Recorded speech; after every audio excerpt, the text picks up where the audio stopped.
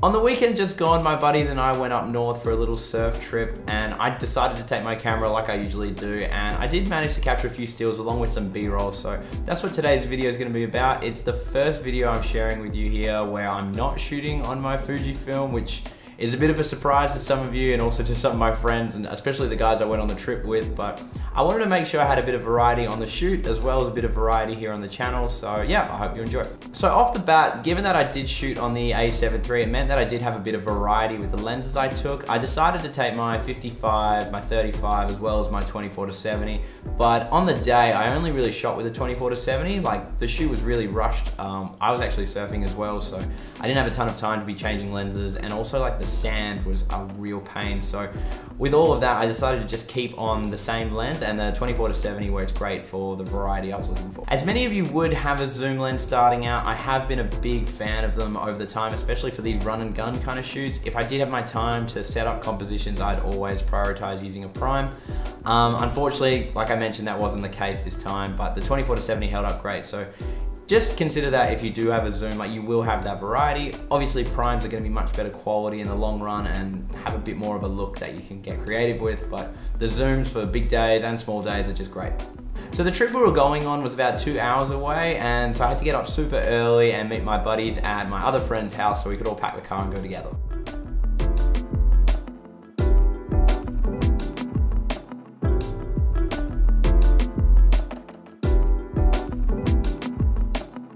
Taking video, so heads up. Always a heads up. Just a heads up. You're gonna get some absolute frames of yourself.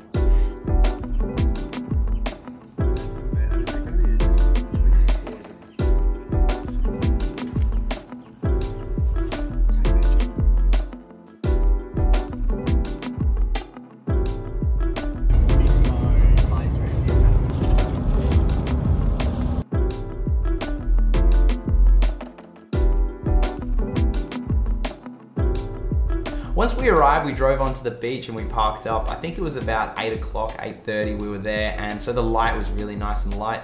At this point, the sand was acting as a really nice reflector. It was a bit of a bounce card like along the whole ground, and so a lot of the photos I managed to capture early in the morning came out great. I did overexpose like I usually do, even in this early time, but overall those photos did come out better compared to the ones throughout the day. Obviously I understand that you're gonna get nicer shots the earlier you shoot during the day, the light's gonna be better, but even up there in the dunes, we were there at 8:30 and the dune was just acting as a mad reflector, and so a lot of the photos were coming out really blown out to start with, so I did have to push up my shutter quite a lot, and eventually I found a few settings that made the photos look great.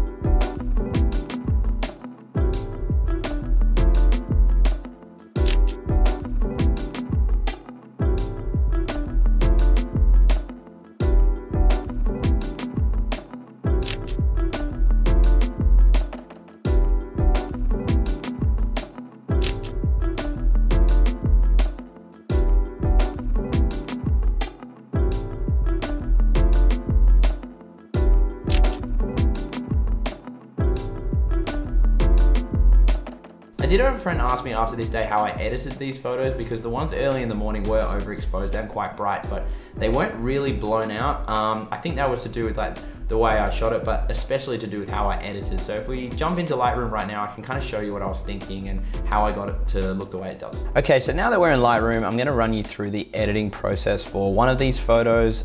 This is the full gallery you would have seen in the video, but I've decided that we're gonna run through this photo of Nick getting ready. So if we hit the D letter and opens up the develop tab, you'll see that this is what we're working with. So if I just quickly reset this, this is what the photo looked like out of camera, and that's the raw Sony file.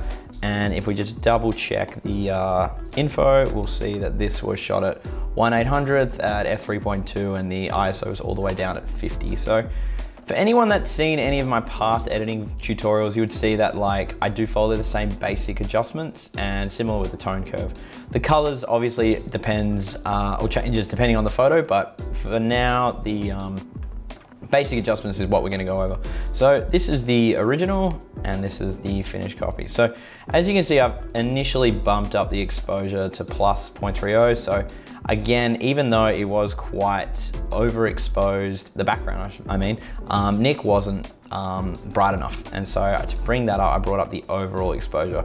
The way I got Nick to kind of pop out from the background was with the blacks. So he's wearing a black wetsuit, and so pushing that up as well as the shadows really brought in some detail for Nick.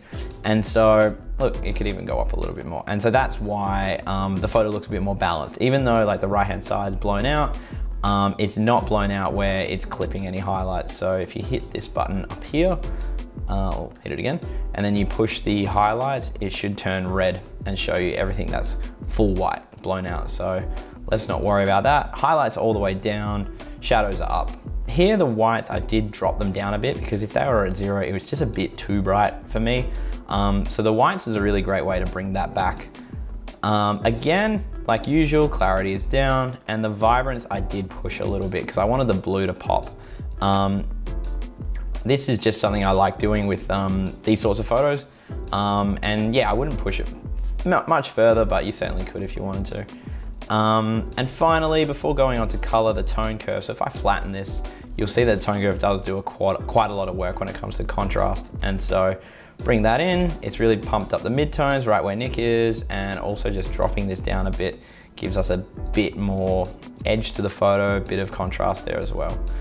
Moving finally onto the coloring, you would see that I've kept the blues pretty standard just because I was really happy with how it was looking. And everything else, it's like a blue and orange. That's kind of the tone I was going for there. Detail finally is at 60 and noise reduction at 4, pretty standard for me. And then, yeah, the profile corrections were on and no adjustments to the vignetting. But here I did decide to put a bit of grain in. It's honestly really small, you can't see much. I did release the photo originally at around 30. I don't usually like to put a ton of grain in, but I just thought for a photo like this, it would look kind of cool. But I elected to go back to my kind of look and kept it pretty low. So yeah, that's pretty much how I edited this photo of Nick. So that's all for today, guys. I really hope you enjoyed this little travel photography video along with the edit. Again, this was shot on the A73, which is a little different to what I like to do, but I think it's a good thing moving forward to use different cameras. I'm looking at doing a little film series soon, so if that's something that interests you, leave a comment below. But otherwise, if you do enjoy this video or my other videos, or even just hearing me speak, it would be awesome if you subscribed and liked, or even just followed me on Instagram. And if you do have any questions, like, be sure to just follow and message me, because I usually get back to you guys pretty quick. So for now, like, that's pretty much all, and I look forward to seeing you in the next one.